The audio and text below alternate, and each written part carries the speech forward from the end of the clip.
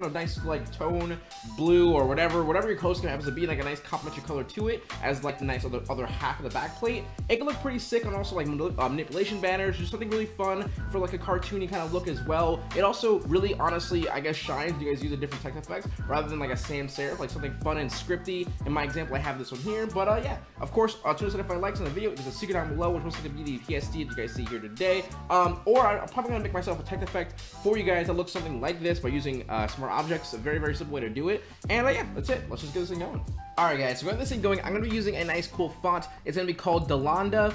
Sure, I guess calligraphy. I don't know if this is a free font, but if it is, I'll put it in the description down below for you guys to use if I don't, remind me. But I think just this style kind of looks best in a fun like text, excuse me, like a scripty kind of font, or maybe just something more different than you usually use in like a regular sans serif font, like your Gothams and all that stuff. So I'm gonna be going and using this, and I wrote the word text. Now I do have a color scheme up here in the top right for me to go ahead and use. I'll run through these colors really quickly for you guys to go ahead and just kind of see. So we have this nice little yellow, which is our first color. This would be our highlight color. Another highlight color is this one right here. You can see the hex codes down right here, by the way, if you guys want to copy them. A nice little brownish kind of tone, which is going to be our secondary for our back plate, and then we have our blues that are our secondary color in all to kind of give a nice little color scheme kind of going on, right? So if you guys want to copy these hex codes, you guys definitely can. But for now, I'm going to go ahead and get this thing going. So first things first, I'm going to take a duplicate, which is Control J on your keyboard, of the first text here. And just so you guys can see it for now, I will go ahead and make sure I change this color to that secondary color, which is neither of these. I think it's like this one, actually. Cool. So I'm going to go ahead, move this a little further down. Okay, now I'm gonna find a nice little angle where I would say it looks pretty good. I think right around here looks pretty good. So when I mean by finding an angle, I mean if you look at this, I feel like this direction here, I mean it doesn't actually look bad either. But some directions you guys use different fonts, it doesn't look correct. Like if I go up, that's not it. Okay, so you know what I mean. Just kind of find a nice little direction where it kind of works for you. I would say right about here is pretty cool. Now, of course, you can guys see, you can pretty much see these little areas like right here where there's sort of like it's not connecting. And really easy fix. I would rather use a brush. You can use a pen tool. Just to kind of make sure it looks as clean as possible, in my opinion. So if you guys want to do it the pen tool way, be my absolute guess. I did in my example personally, but if you guys are just saying like if you were in a rush, I'm gonna show you guys this way really quick. Let me just make my brush a little bit smaller. Click on this color and make it a hard style brush on a new layer, and you just want to like do that. I mean that works as well. It's not as clean as using a text or excuse me a pen tool, but I would suggest you guys use a pen tool. However, this does work, especially if you guys are using a nice 100% hardness brush. And you can just make your own angles just like so, and kind of make it really quick and simple for you guys, right? So if you guys want to do this, be my guest. I'm going to go ahead and just quickly finish this for you guys, even though there's not that many.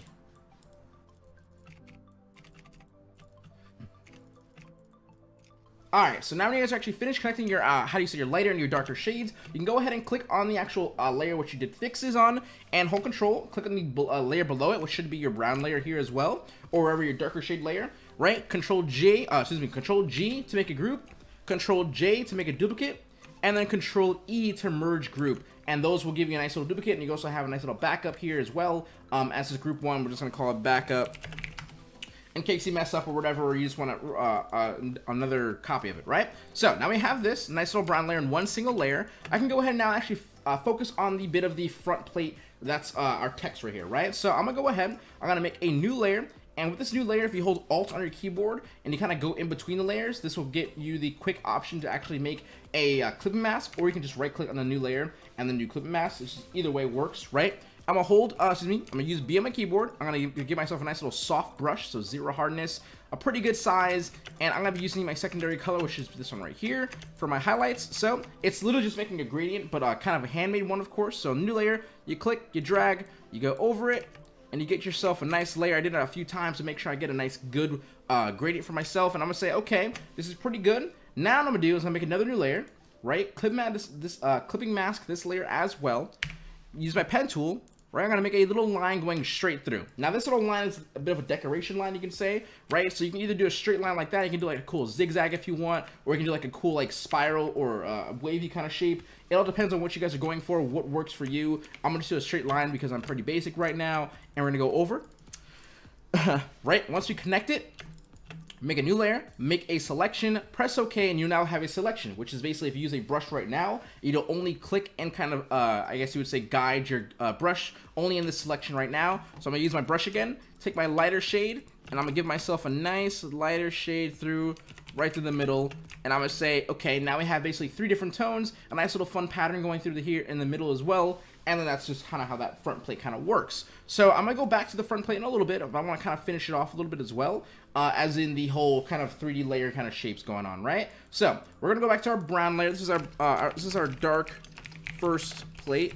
Okay. So I'm gonna take a duplicate of this first plate, drag it right below. I'm gonna call it copy. I'll leave it to be copy so you guys know which copy it is, right? And then I'm gonna take my movement tool, which is the first tool, drag it down, and I'm actually gonna go ahead and press Control U really quickly and change the color really quick, just so I can see it a little bit easier, okay? So I'm gonna take this, and I'm gonna make sure I kind of guide where it should be. So right around here is a pretty good spot for it to be. As you can see, if I moved it perfectly on a 90-degree angle, it would be right here. But if I move it over to the right a little bit, you'll see it'll match up a little bit better and not really have the use or the need to put it like right here. The need to do the whole, how do you say, the brush thing or the pen tool thing again. It's not too noticeable either, but I would say if you want to be as perfect as possible and you have little areas like this that need to get fixed, you can absolutely use a brush, but this also leaves it very open for you guys to make your own presets to it, so keep that in mind as well. But I'm going to just see my actual effect again right here, just to see where we're at kind of, right? So we kind of have this layer going on, right? This layer we did as well, and now this third layer that we're doing right now is going to be that nice secondary color we're going to be using as well. So this one right here, this copy layer, let's go ahead and make this our first blue layer. We're going to go to color overlay, go to our first blue layer, which is right here. Boom, right? And now we got ourselves a nice little first blue layer, right? So once again, you can probably make a guess. We're going to be taking another copy of this one. So this is copy number 2, right? I'm going to go ahead and just really quickly rasterize this layer and lower the lightness so you can see a difference really quick, right? Drag it down again. And you can make this as large as you kind of want. I'll try to get a little bit further away so it's a nice, bigger, I guess a thicker kind of line.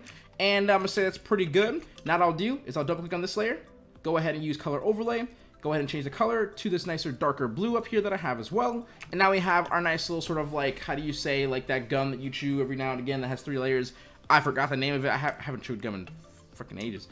Anyway, so now that you guys got this going on, you're pretty much all set to go ahead and actually finish off with your front plate. So for me, what I want to go ahead and do is I'm gonna take this text copy number 4, which happens to be basically our text, right? That main plate text. I'm gonna hold Alt, click on it, drag it above everything, right? So you're gonna have this nice little layer right here.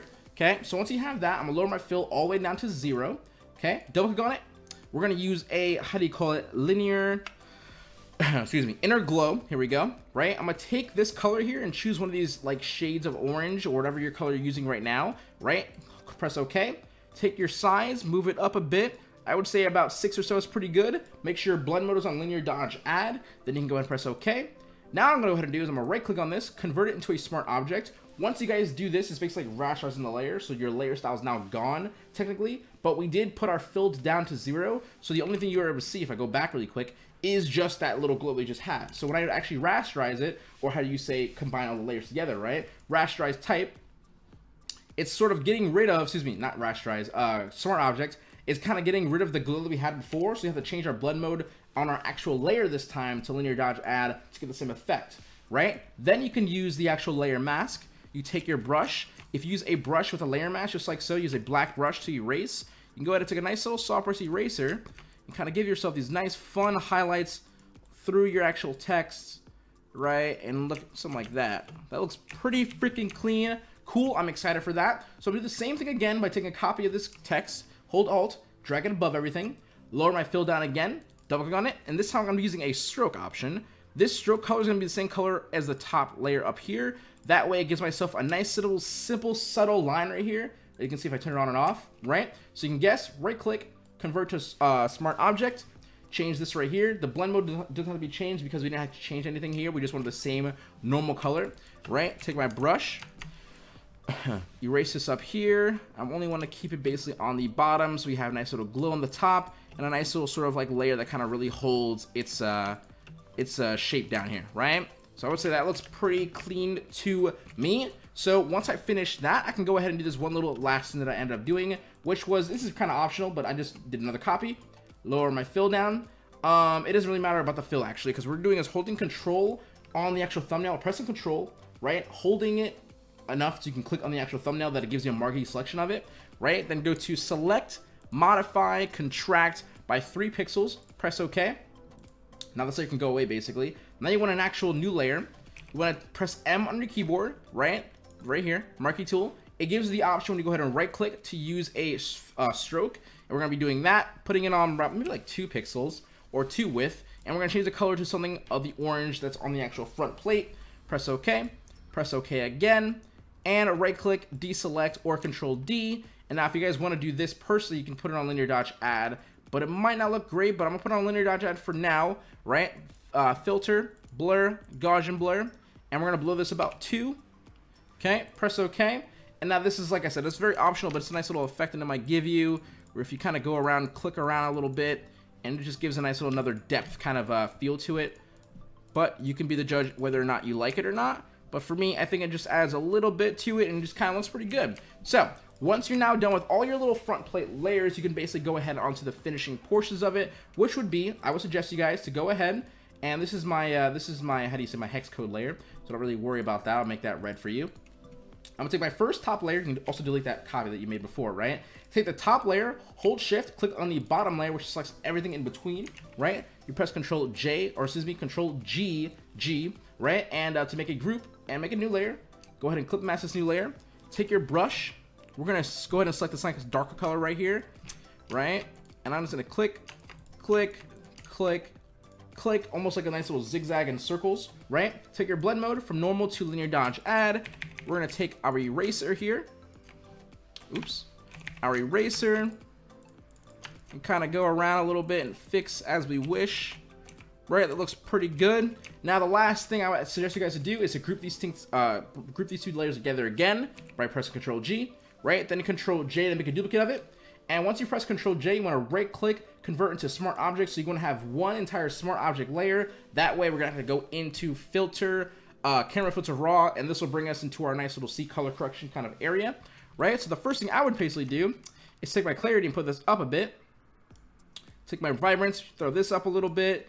You can take your highlights and kind of move it up a little bit. Your whites, move it up a little bit. Your blacks, move it down a little bit. But I guess the main reason why I'm here is because you can go into hue, saturation, and luminance adjustments, HSL adjustments. Go to your hue, and you can change the yellows and the color of the actual yellow by using your hue bar right here. You can take your blues, you can move it a little bit lighter if you want to. Then you can go in and say I want my orange to be very bright, my yellows to be very bright, my blues to be just right there as well. Move this up as well if you want to. Right, and once you guys get to this little area here, you can pretty much say, I'm pretty much done. I can press OK. Then you got a pretty nice little simple, very vibrant now color scheme going on here. And I would say last but not least would basically be kind of like the little area of a little effect you guys see if you see right here on my example. Oops. Right, like right around here, and there's like this weird kind of almost plastic-like effect. You guys can guess now, I guess. I've been using it literally for some reason on everything recently, but filter gallery, right? And you want to go to plastic wrap, and this is the effects that I have on this is 7, 11, 10. Now, before you guys put that on, I would actually recommend you make a duplicate of it, of this layer, before you actually put it on, not on the same layer, but on a different layer. And go to filter gallery now, go to your plastic wrap, 7, 11, 10, press OK. Right? And the reason why I'm going to put it on a different layer is you're going to put a layer mask on this one. Use a eraser, or excuse me, a brush and a black brush, and just go around and erase the parts where you definitely know it doesn't work. But for me, it makes it look a little bit more cartoony-ish, kind of cool. It's a little bit different from mostly everyone else's kind of stuff, right? And yeah, that's pretty much it. Very simple, not too quick because my tutorials suck and I always make them super long, but hey, it's done, and it's pretty cool. I hope you guys enjoy it. It's just gonna make your banners look really, really cool if you want like a nice, cool 2D kind of look to it. If you want to, make a new layer, rectangle marquee tool, you click, and make this a secondary color, and now you got yourself a pretty dope, like, that's disgusting color. Let's go with blue. This is why my tutorials are so long. Let's just do that. There. See? Ta-da. Right? And then you can make a nice little cool 2D like banner with it, or if you want a solid black or a solid blue color in the background, right? So Hope you guys enjoyed today's video here today. I apologize if it's longer than usual, whatever. It's a text effect. I hope you guys do enjoy it. 275 likes on the video. You can see down below. It's supposed to be a nice, cool, how do you say, a text effect